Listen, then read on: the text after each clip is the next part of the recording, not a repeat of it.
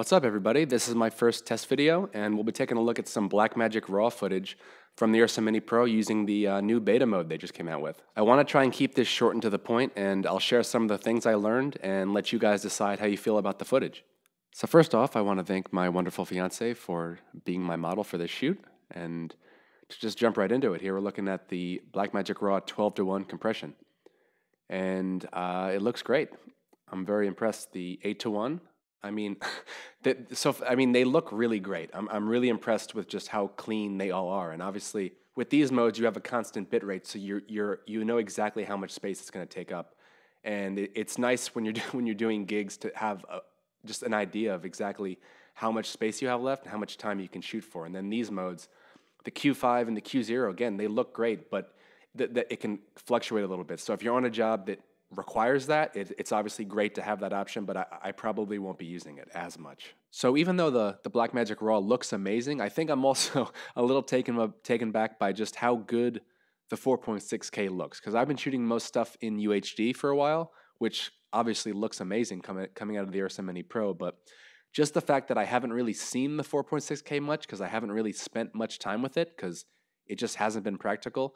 I'm kind of impressed with how good just even the ProRes LT stuff looks in the 4.6K, just because I haven't really seen that. Just the pixel count being that high with their color science, I'm just very impressed with how good that looks. And just going through the final flavors of ProRes here, just the 444 and 444XQ are obviously amazing, but I think that's why this Blackmagic RAW is such a big deal, because it's just the file sizes from these ProRes files are enormous.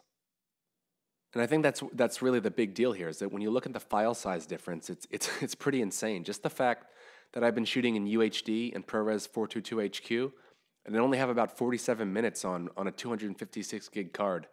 I can record in 12:1 for 115 minutes, which I think is just really going to change the way I can shoot now. Because I'm going to let you guys decide, but looking at all of this footage, I think the 12:1 is a very practical mode, and I think a lot of people are going to gravitate toward that just because it gives you you have so much freedom and you have so much time, and you're still shooting raw. That's what's so crazy about this.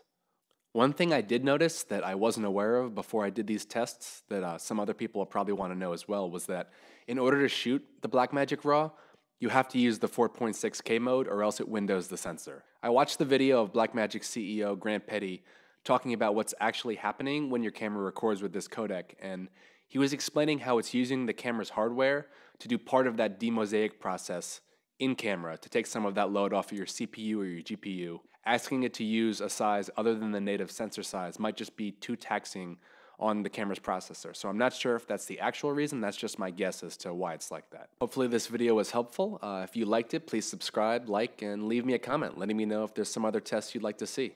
Thanks for watching.